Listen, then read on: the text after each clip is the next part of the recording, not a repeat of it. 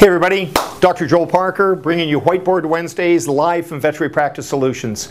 This week we're going to be talking about choosing team leaders, and I wrote up here effective team leaders. Often than not, what happens in a practice is that we choose a person to become the office manager or technically a team leader just because they've been there the longest time. We hire by tenure. The problem with that is that that person could be an extremely effective technical person. They could be an extremely effective receptionist. They could be the best person to handle shopper calls. They could be an extremely effective technician in the back that is awesome at putting in catheters. You know, they can flick a catheter in from 20 yards in the most fractious cat and so forth. And then we make them a team leader. And because they're never trained exactly, or because maybe they don't have a natural a like or affinity for people, they actually don't lead people. They actually end up just doing all the work themselves. So the thing to clarify here is that a team leader is actually a person ideally who is extremely competent in their field. That's why I like technicians who have been there a long time to become a team leader, because maybe they're tired of doing dentistry. They've done it for 10 or 12 years, for example. But the important thing is that they really need to like people, because their job switches from doing the technical work themselves to actually training and coaching and mentoring others.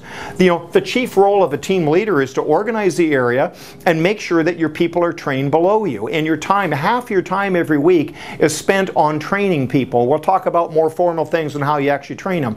But think about that. Half your time as a team leader is going to be spent doing your technical job, whether that's doing kennels in the back, or whether that's being a veterinarian or technician, or a receptionist or a bookkeeper. The other time is going to be spent leading your team of people.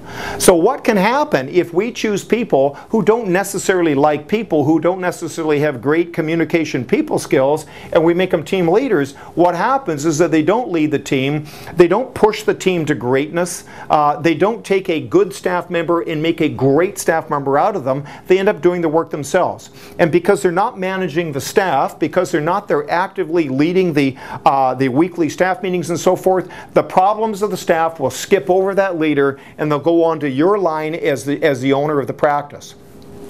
The way to start creating an owner-independent practice, one that begins running independently of you, is to create a strata of team leaders. Not just one, but a strata of 3 team leaders in your practice.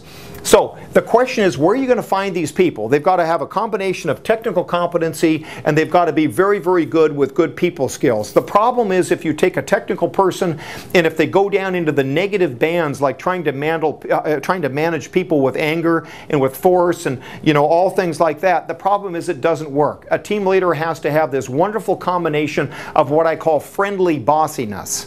They've got to be super friendly and at the same time not have any back off on sort of bossing somebody around and getting them to do something, but in a really friendly way. So think about it. That might have been your older sister or older brother. What's interesting is oftentimes a good team leader is a young person. One of the best examples was one of our clients whose daughter-in-law used to run the practice when she was 14 years of age. 14. And she'd come in and she'd boss her dad around. She'd say, okay, Mom, Dad, you're going to get in that room there and in that room there, and you can't talk very long. I'm going to come in and flash the lights, okay, and so forth. Then he'd just go along with it. It was very cute because she had this wonderful little English accent, very great girl. Now what's interesting is that she showed good executive prowess, good leader prowess, good effective leadership skills, because she got him to do things, she got other people to do things in a very friendly way. She didn't upset anybody. That person went on now is a very high position in a major IT company in Europe. She's a very, very effective executive, but she showed that at 14 years of age.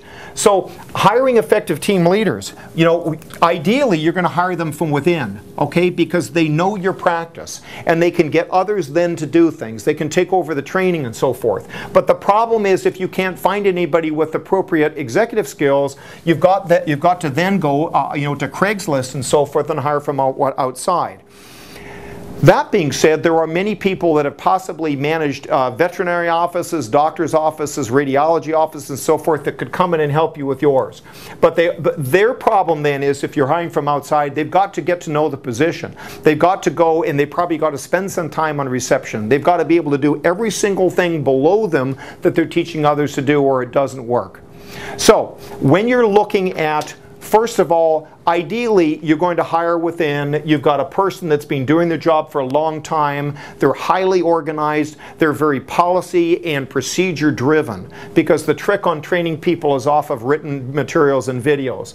So ideally, you're going to hire within. If you've got an if you've got a technician at the moment, for example, that is not being a good executive, and you've got staff problems coming onto your lines, you may have to say, I'm sorry, it's not working out as a team leader, as an executive. Let's get you back being a technician that you're fantastic at, because I don't want to lose you there, and let's find somebody else that can run the back and do the training. Sometimes you have to reverse, but it's nicer if you can work out, bring a person in, you can see that other staff respect them and that they're friendly, bossy, and then you can promote them up to be an executive. Keynote on that: do not pay your executives more until they are trained and they're taking things off your hats, off your plate, and freeing up your time.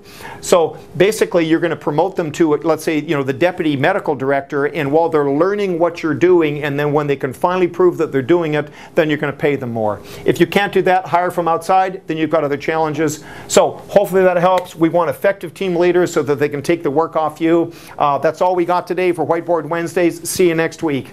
Thanks a lot.